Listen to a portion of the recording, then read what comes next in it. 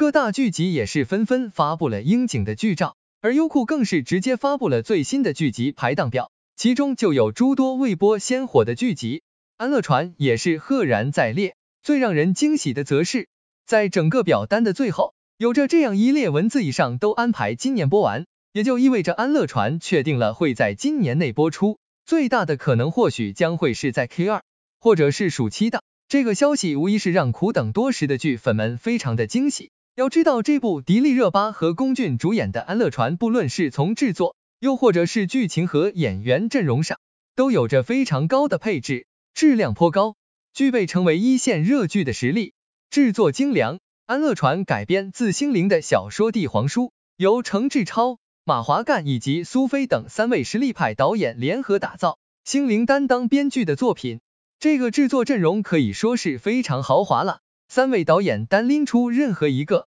其导演的水准都非常高，更别说此次3位联合指导，让这部剧在各方面的质量都非常有保障。而根据剧集介绍来看，这部安乐传虽然是以女主人安乐的成长为主线，但在剧情里融合了励志、朝堂以及探案和爱情等诸多元素，使得整部剧的节奏或者故事看点并不会单薄，特别是最后升华到为民请命的大格局上后，让这部剧的层次感非常足。从目前公布的制作细节和剧照中来说，安乐传不仅在剧情上很有质量，相关的服化道也有非常高的水准，古香古色、古风古韵下的画质和画风非常唯美，在古装剧里称得上是非常高的配置，制作非常精良，全员演技实力派。安乐传在演员阵容上也是非常豪华，不仅有着迪丽热巴和龚俊2位当红演员坐镇主演，配角里也是卧虎藏龙，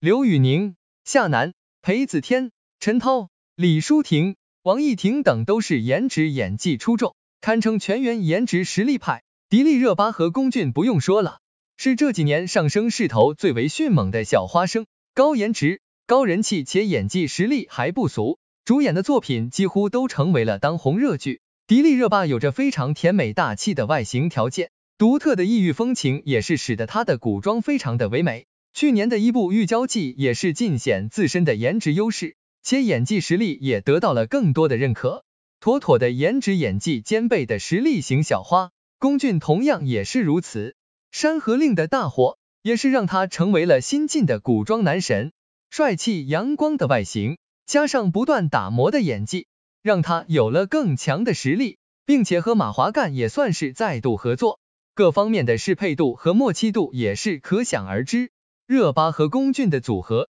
可以说是绝对的双 A 组合，颜值、演技、人气啥都不缺，甚至说有这2位在，就已经足以撑起整部剧的关注度。更何况从剧照中来看，2人的 CP 感也是非常足，古灵精怪、灵气十足的热巴，碰上儒雅不凡、睿智的龚俊，这样的画面不要太美。配角里的刘宇宁、夏楠和裴子天等几位年轻演员也非常值得关注，这3位和2位主演一样，都有着极高的颜值，古装扮相出众，并且在演技上也可圈可点。这其中刘宇宁虽然不是表演科班出身，但这些年在古装剧里的表现还是非常出彩的，有自己的一套表演风格，演技上虽然还有上升空间，但对于一个半路出家的演员而言，还是非常难得了。夏楠和裴子天则是出演了非常多的作品的老演员了，夏楠长相甜美，气质出众，